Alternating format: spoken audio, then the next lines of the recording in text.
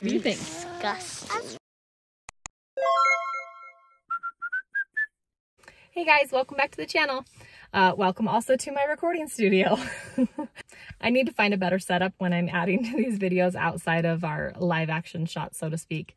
But so the best lighting and silence where the kids aren't making a lot of noise is to go and hide in the car so far. So we'll have to come up with something better in the future, but for it, you get to enjoy a little chat in my van.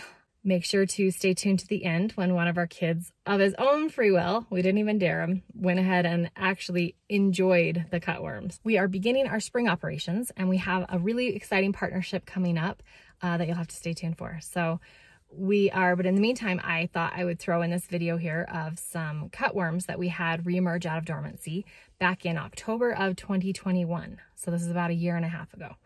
Usually they go into dormancy and burrow down into the ground and overwinter in the dirt. They come out of dormancy in the spring and hatch out of their chrysalis and turn into moths in the adult stage, and then they'll lay their eggs and so on. The eggs will hatch into larvae and the life cycle goes on. The life cycle of these cutworms is about 60 days. They go through their egg stage in about 2 to 3 weeks, then their larva stage. After they hatch out of the egg, they're larvae. They live in that stage for about 2 to 3 weeks. Then they form a chrysalis around themselves, and that's called the pupa stage. They're in that for 2 to 3 weeks, and then they emerge out of their chrysalis as a full-grown moth, and they're in that for about 2 to 3 weeks. The females will reach maturity to be able to lay eggs at about 10 days into their adult life part of their life cycle. And then they live for another week or two, and then they die, and then the next generation goes on. So I'll give you a little background on what was happening. And it was the mid-October when we had a warm spell come in, and it got quite hot for October.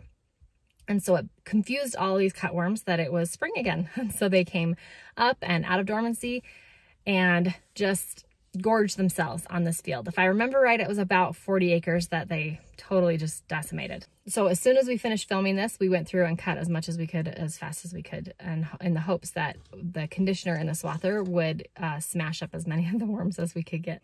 The species of cutworms that we were dealing with here was most likely army cutworms. I sent in pictures and videos to our local extension office, and they were about 95% sure that these were cutworms, but where we couldn't send in an actual sample, they couldn't give us 100% guaranteed. But from the pictures and everything, that's pretty sure what we were dealing with. So in our research with it, and what they told me is they generally, based on the temperature, the water amount of moisture that we have throughout the year, food sources and whatnot, they can go from anywhere from 1 generation in a season to up to 4 generations, meaning that they hatch, they have a life cycle from hatching to adulthood, then they lay eggs, and then they hatch, go to adulthood and lay eggs. And so each generation, they can have anywhere from 1 to 4 generations in a season.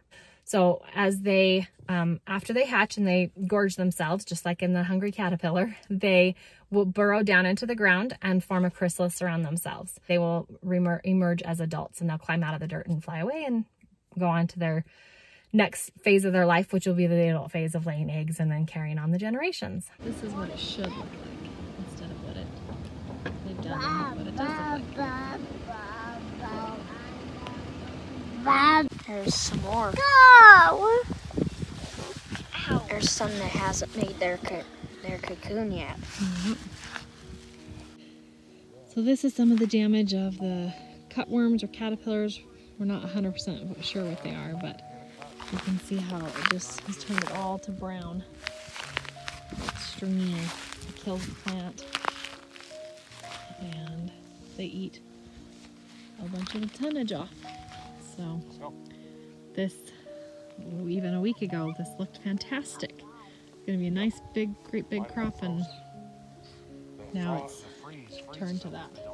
So here's some more video of the damage that they've done up close. So this is all just stems left. They've eaten all of the leaves off of this, and then off the alfalfa, and then the grass down here, it just mutilated it.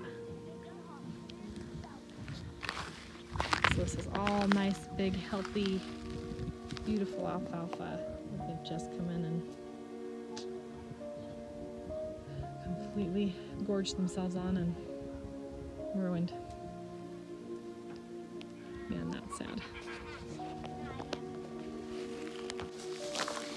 You got some more? There's a difference. Oh, that's the different stages. A dead worm. It goes small. Oh, that one died? Fat. Yeah. So there's one in a cocoon. One fat one and one not fat. Yep. Oh, you got one? You want to Okay. eat a worm? What? Do you want to eat one? No, I don't. Do you? Whoever good wants to protein? eat it. Yeah, they are protein. They're good protein. Yep. Are you gonna eat it? Probably. Okay. What? It's up to you. But if you're gonna do it, let me get a video of it. Okay. This is a big. I'm gonna get the juicy one. This is a big. Here, move your juicy hat one. so we can see what you're doing. Put your hat on backwards.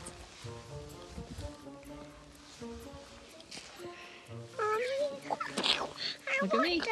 Hey. Is it yummy? Sweet, It's sweet. juicy. It's good. That's where I found one. What do you think? Disgusting. That's where I found one.